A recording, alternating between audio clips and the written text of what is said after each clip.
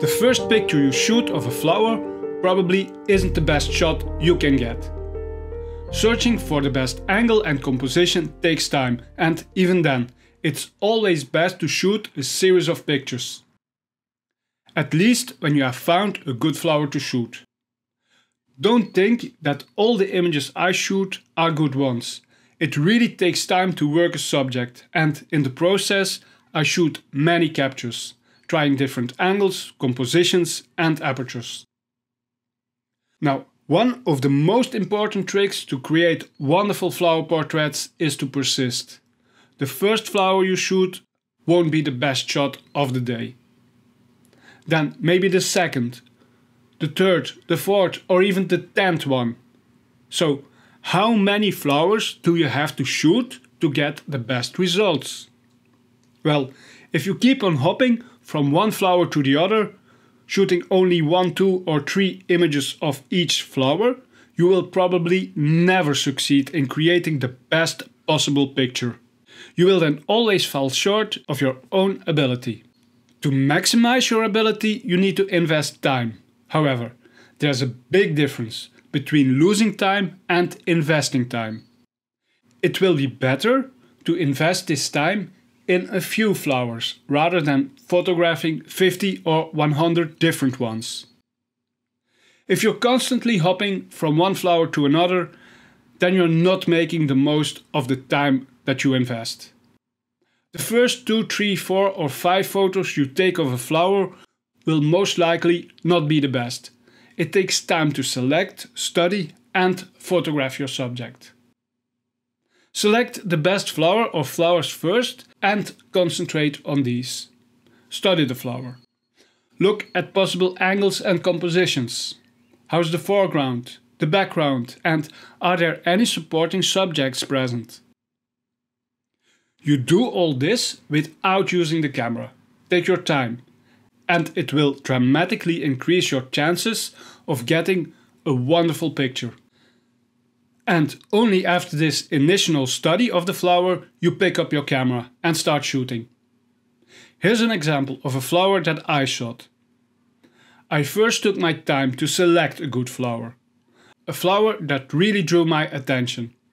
I liked this one in particular because of its orientation, its shape and the nice curved stem. Of course, I also looked at the background and the foreground options. In total, I did shoot 62 images in 28 minutes, and this doesn't include the time I spent searching for the flower, or even the initial study when I found it. It's only the actual shooting period, almost half an hour on one single flower.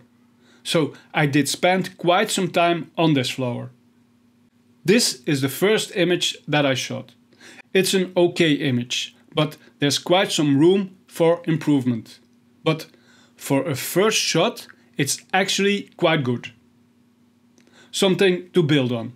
So I tried some other variations of more or less the same composition. Now, we're shooting macro, and we do this in a small area.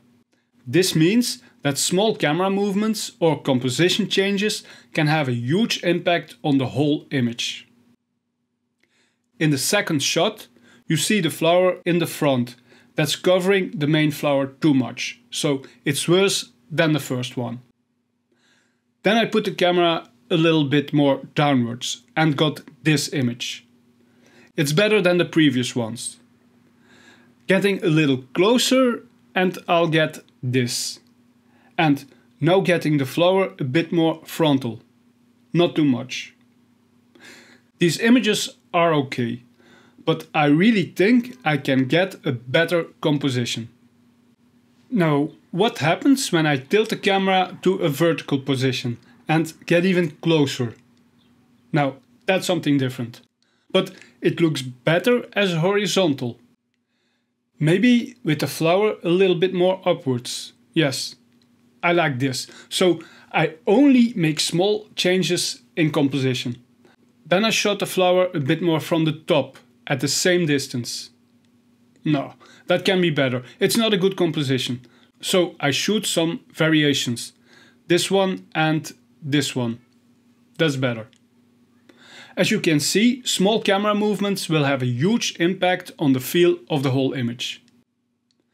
Now, maybe a little bit more backwards with the camera.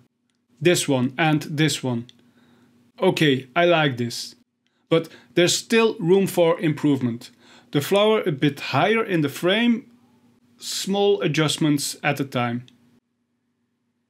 I like the shot, but maybe it'll be better as a vertical. Let's try that. Okay, that looks good. I really like it.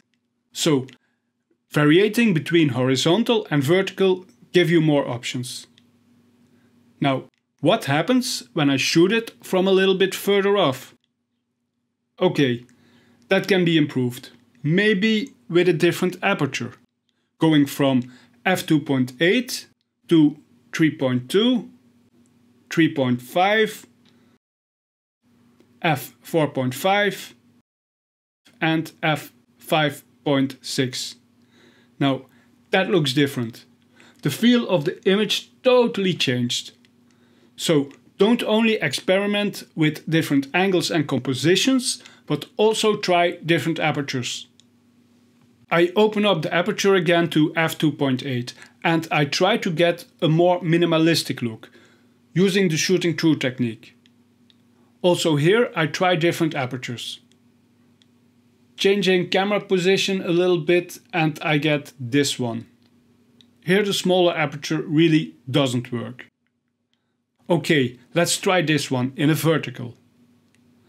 Also a nice minimalistic image, but there's room for improvement, so I take some more shots. This one is a lot better. Getting closer again, trying some compositions, vertical again. Looks nice. I really like the curve of the stem, and it has to be possible to get a good horizontal one with it. Now, that looks nice. I love the position of the flower and the line. Now trying to get it better. Remember, small changes in camera position and viewpoints can make a huge difference when shooting macro. Yes, this is a winner. I love it. After this one, I tried some more compositions, like this one, and finished working on the flower. So it took me almost 30 minutes to shoot all these images, and during that period I have shot some nice ones. But the best one I shot almost at the end of the 30-minute session. Now, if I would have stopped at the first couple of images that I liked, I would never have been able to get this wonderful capture. It's only through working with it for a longer time that I was able to get this result. So, taking your time really pays off if you want to get the best possible result. Now, I don't always spend 30 minutes with the same flower. If I selected a flower and I notice after a couple of shots that it isn't going anywhere, then I hop on to the next one. So it's a balance that you'll have to find. If you find a good flower, stick with it for a while. But don't jump too fast from one flower to the next. And if you were thinking that all my images are good, well, you're wrong. I only show you my best images. This flower was a real winner for me. In the session, I succeeded to create a series of interesting and beautiful pictures. But not all flowers that I select are this successful. So, take your time if you're shooting a good flower. Try different angles, distances, backgrounds, foregrounds and apertures. Only by doing this you'll be able to get the best possible results. In my opinion, investing time in a single flower is one of the best ways to learn and practice your skills. How to find the best composition, the best fore and background, and how to create an amazing dreamy bouquet is all explained in great detail in the Flower Art Photography Masterclass. Learn to look at the world through different eyes.